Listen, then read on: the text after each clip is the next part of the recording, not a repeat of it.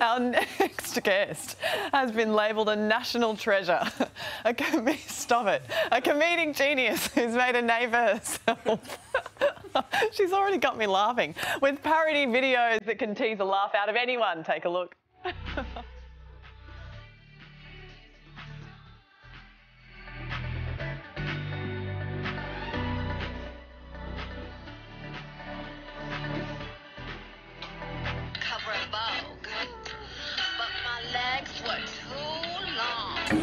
Every day is like that. Don't show up.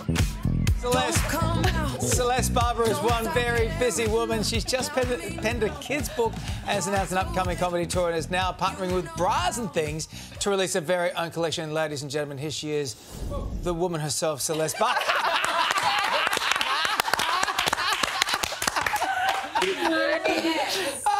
Surely you have a wind machine. Oh, look. No, I don't have a wind machine, and I'm firing everyone for not getting me one. It's just in a little hand fan. That's all you need. Celeste, it's so good to see you. How busy are you at the moment? Do you ever take a break?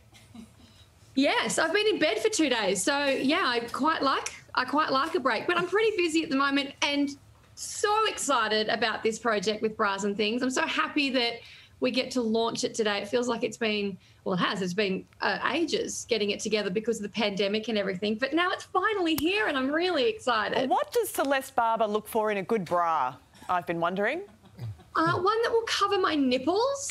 Great. Important. Awesome. Crucial. Sometimes they go here, and no one needs to see that. I also am a very big fan of a bralette. So for those of you playing at home going, what? Ones that don't have underwire, I quite like that. So we designed a few bralettes in this range. And yeah, and undies that don't roll down when I sit down and my belly does its thing. Yeah, I don't like that. That's exactly what I'm looking for. Yeah. This has been really enlightening for me, I have to say, and I'm really here for it. Would you like me to carry on? No, I want to talk about your tour, because also you've got this amazing comedy tour that we've all been dying to see. It's been a long time coming. It's 2022. You must have a lot of material ready to go.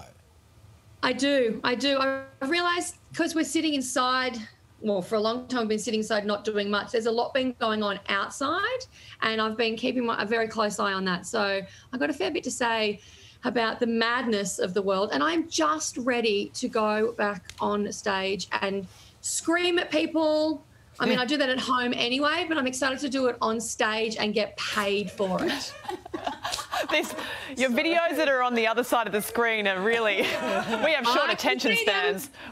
We love them. Hey, you want to talk about the madness of the last year. You've been living it because you live in the border bubble. You're based at Tweed Heads, where, you live a matter of metres away from Queensland, but you haven't been able to enter the state. Tell us what the last year's been like for you. Nightmare.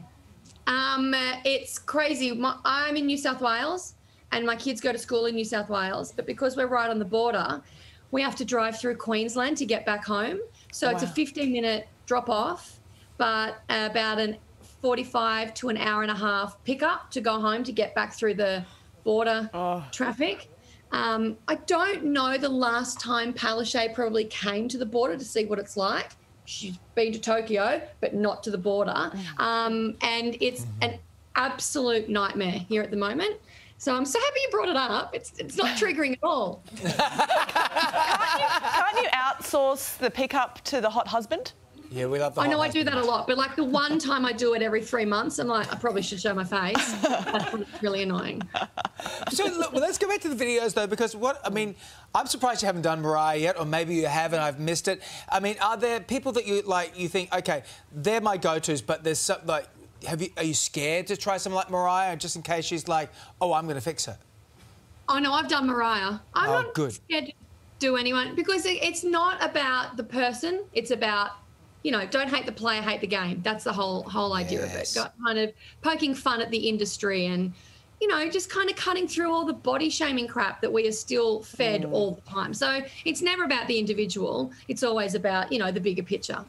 Do you ever get nervous, that you've gone too far, or that you might, offend someone? Because, we live in an age where comedy is becoming increasingly sensitive for people around the world, not just here in Australia.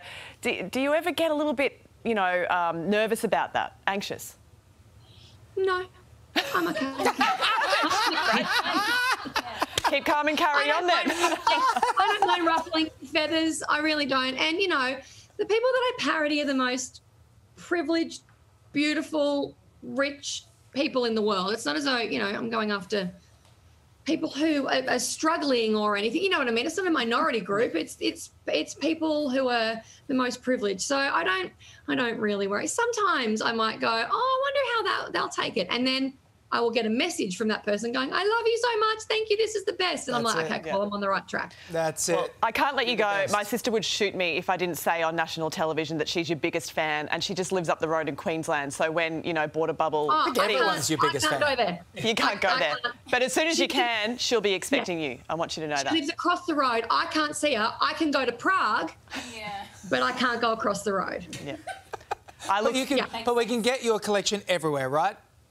Bras and Things is on sale today. We're launching today, so you can get it in store. Just look for the massive life-size photos of me in my underwear. And it's also, it's online internationally as well. And I'm so excited. This is like a bit of a dream come true for me. You're the really best. You're the best. You're the best, Celeste. We appreciate you so much. Thanks, you guys. Bye. Take care. Can't wait to see her on stage too.